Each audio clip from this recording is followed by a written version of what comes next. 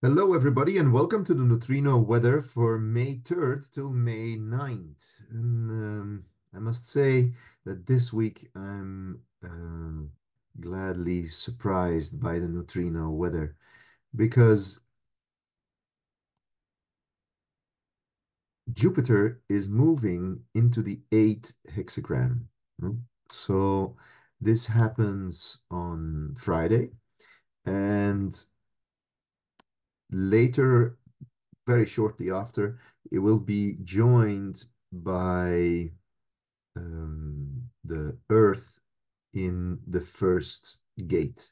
And we'll have this channel over here that talks about our being creatively expressing itself and making a creative contribution, the channel of inspiration.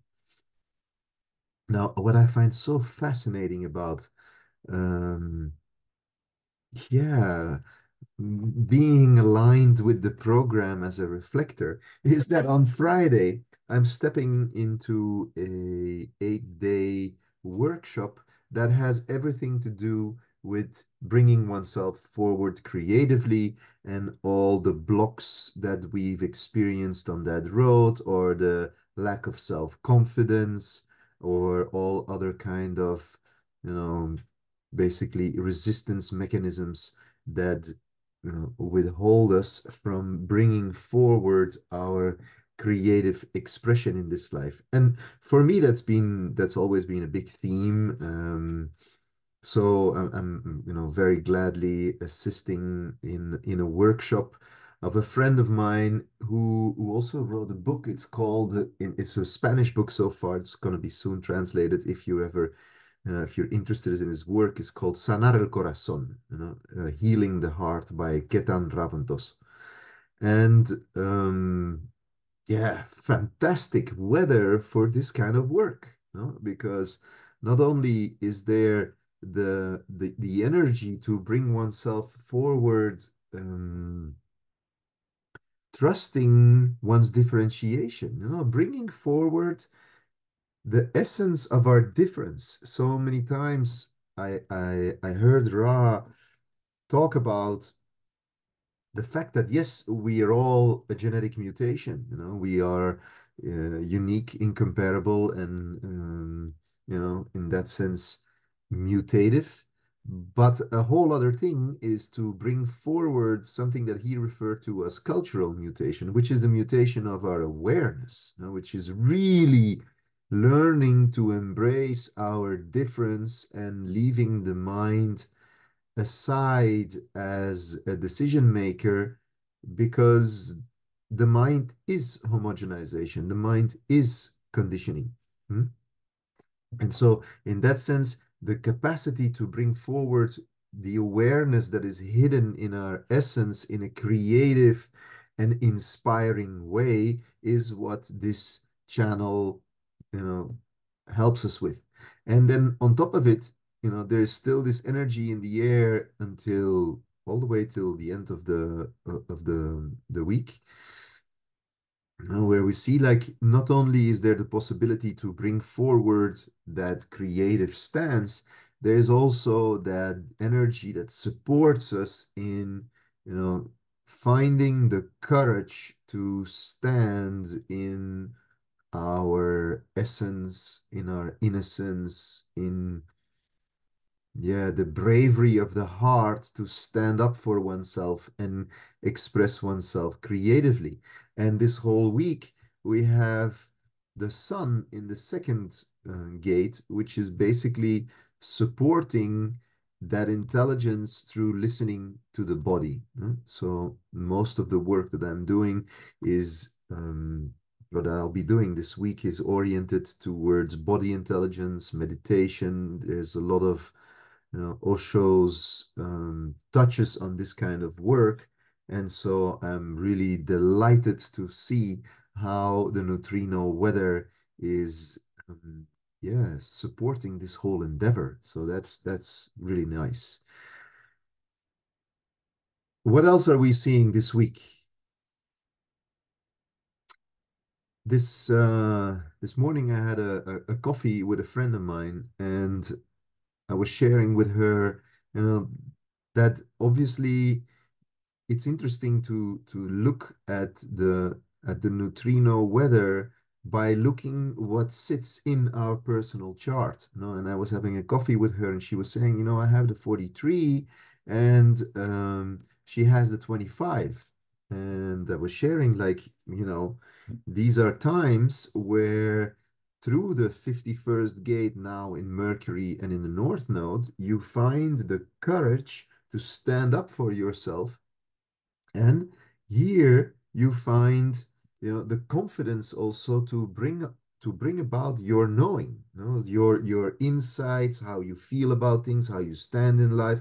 All of a sudden, there's energy supporting you to kind of like, stand up for yourself and express your knowing. And she was like, wow, that's really interesting to see how, this neutrino weather influences us exactly where in the chart. There is a difference, because sometimes I listen to astrologers talking about astrological positions and all this kind of stuff, which I find it amusing and interesting, but it's not really able to tell you, this position in the body graph is doing this to a hanging gate that you have in a center that is undefined, and thus gives you an extra, in her case, heart energy to find the courage in herself to stand up for herself and her integrity. So, this is something to take into account. When I take my own example, I also see, for example, that in my case, I have my moon in the same gate as Saturn. No? My moon is in the 63rd gate, and now Saturn has been hovering on top of my moon for about a month or something, maybe even longer. I don't recall exactly. It will also, I don't know if it stays the whole week still in Saturn stays the whole week in, no, it changes. So this week we also have this change of Saturn going from the 63 to the 22nd. And what I notice is that Saturn has helped me to inquire more deeply, sometimes harshly. Sometimes a feeling of like, oof, it's not so easy to wake up to seeing and inquiring into certain patterns and understanding that those patterns had a mental grip on my life. So, when Saturn will be moving to the 22nd gate, it's going to be on the other side of my south node in the 12th. So anybody having the 12th and Saturn moving into the 22nd gate, let's try to be precise and see when exactly. So that's on the 5th. There is this capacity to express one's own spirit, and also to recognize the cautiousness that has been there. All the mechanisms or the defenses that we've laid upon a hanging 12, for example, in the throat center, which is my case, which is, by the way, another very interesting contribution to this week. It's like I'm doing work this week that has to do with investigating themes that have to do with creative expression, and at the same time, I'm getting backed up by Saturn and getting the energy to see, like, hey, what is it about me avoiding expressing my spirit? This is all the defenses that I have laid down in the open solar, on my open solar plexus. All of a sudden, I get a defined solar plexus through Saturn hooking up to my 12th, and I'll get to see, how, or I get a clearer look on the avoidance of confrontation and truth in expressing myself, um, from my spirit, so to speak. So this also another, I'm just sharing some reflections with you on the weather.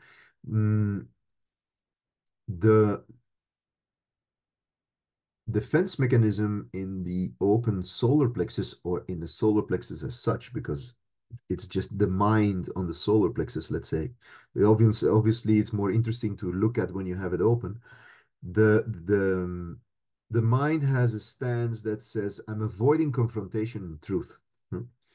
And I recall having for a long time this entanglement with what is truth, And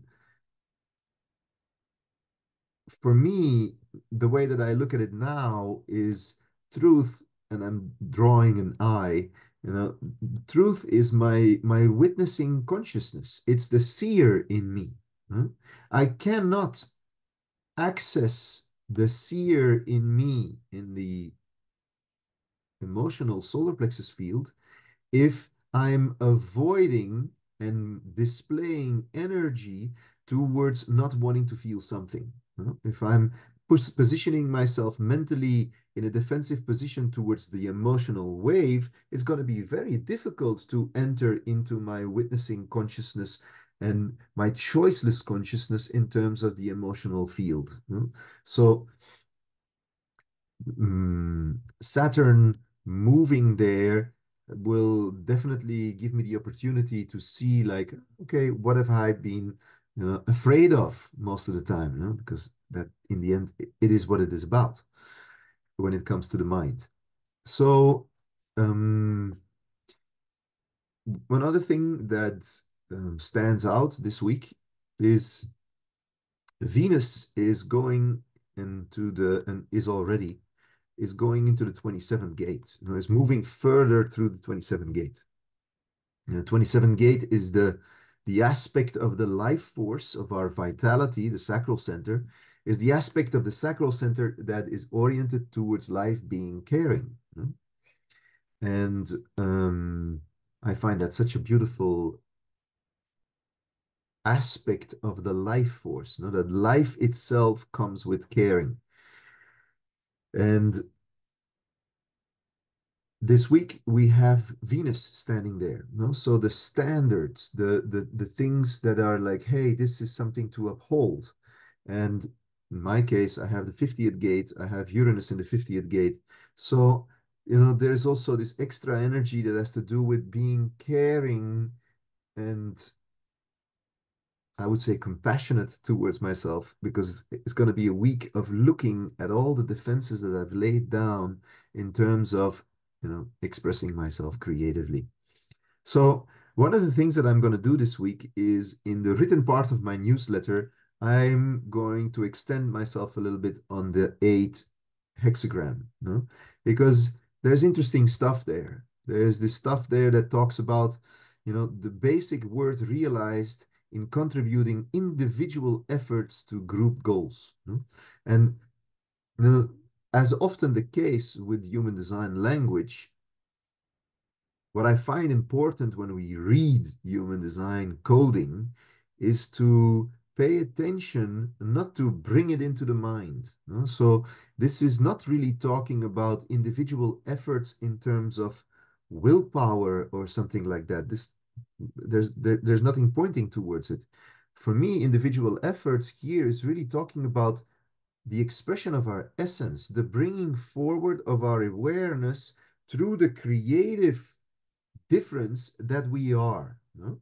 So, and in that sense, we are contributing, we're bringing a little piece of consciousness to the collective that enriches it.